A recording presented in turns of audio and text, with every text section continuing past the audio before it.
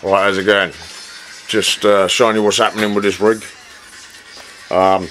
Basically been working with a company called Pertec because I fancied trying something different with the pipe work, you know. This is Pertec. The Swansea branch, like, you know. They're the ones that make all the pipe work, this type of pipe work, like. Also got the HD 6990 EK blocks on the bottom of these cards. And you just see the i7's in there, look, underneath that.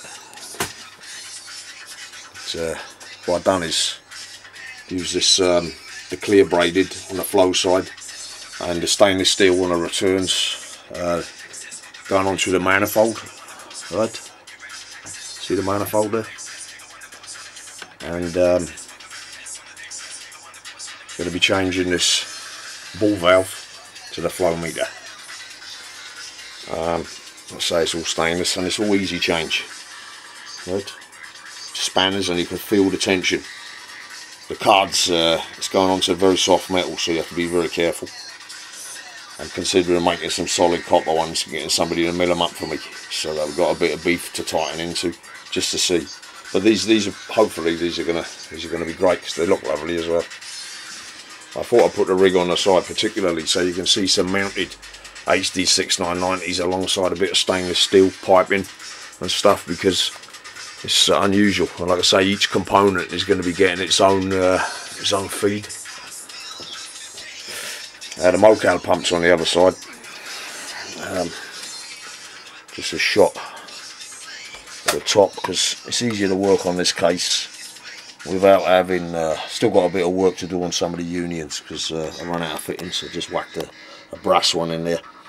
But you don't tighten up onto that boss very well, like, you know. So I've got some proper stainless steel fittings to go in there. But yeah, if you're looking for any pipes, because it's all quarter BSP, British Standard Parallel, our rigs work on, right? And you know, these like I said before, fluid transfer solution companies, where she there, you know, this is the kind of stuff they work with as well. So if you fancied a bit of that, you can do that, like. But you can see why I'm not quite ready to pump oil yet, because I've been pretty busy putting this stuff together, right? But it's nice looking, it's quite unusual, you know.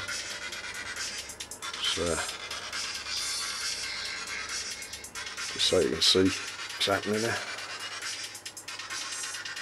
It's a pity, actually this rig is actually quite nice mounted on its side, because you can see the cards in, because you know, they've done a fantastic job of making them. You can't see them because they're on the bottom. But on the side, yeah, if you fancied a bit of something different with your pipe work, this is what it looks like. Stainless steel. So it won't be long and I should be pumping oil then. Just for anybody who didn't know, 5 screens per card, 8 GB of RAM for these cards. This is a Republic of Gamers special edition board. You can interface with another computer on the ROG Connect USB. Plus they've got Bluetooth on the back as well. So if you've got smartphones, you can play around with the settings on the smartphone. And they're going to be using the onboard audio chip and the onboard network chip. And then maybe putting a killer network chip card in and a high-end audio chip card, and then we'll do some comparisons just to see if you can notice any difference, like, you know, because I wouldn't mind betting that the chips on this board are pretty good, like, if not fantastic. Because I'm going to be rigging it up to a fully blown audio multiple monitor system as well in time now, and we'll test it out and see how they perform. So see you soon.